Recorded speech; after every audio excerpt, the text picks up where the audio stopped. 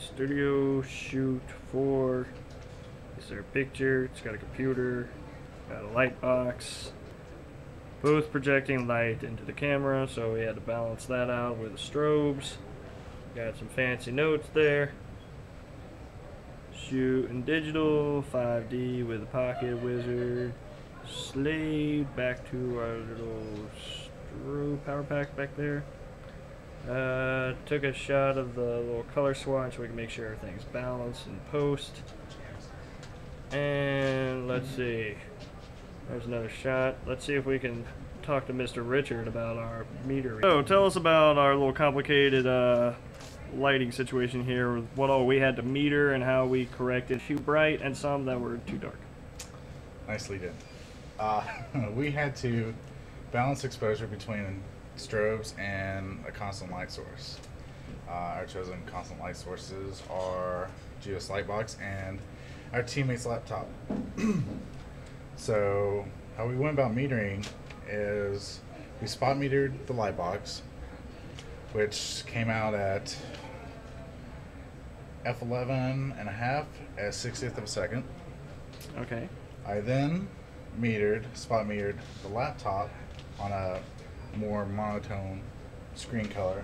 Gotcha. And it came out at f11 at 1 second.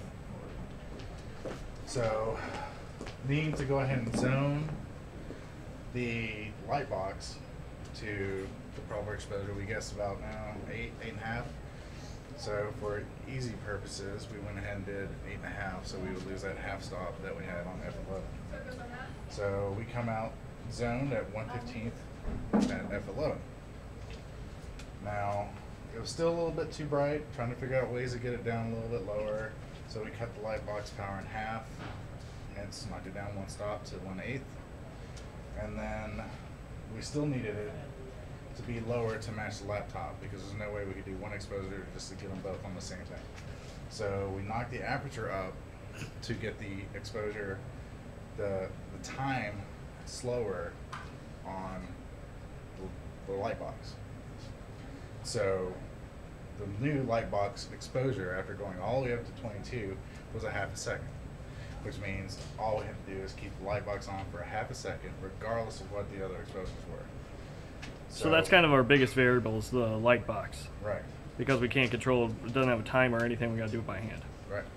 So you're just gonna unplug it, I would just turn it off. turn the switch off?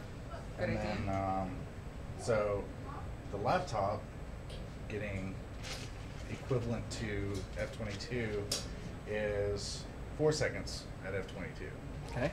So, given our aperture that we knew we had to shoot for, we set up our strobes to essentially fill in and give a little highlights to the more shiny objects in our scene, but generally to kind of like the overall scene a little bit better.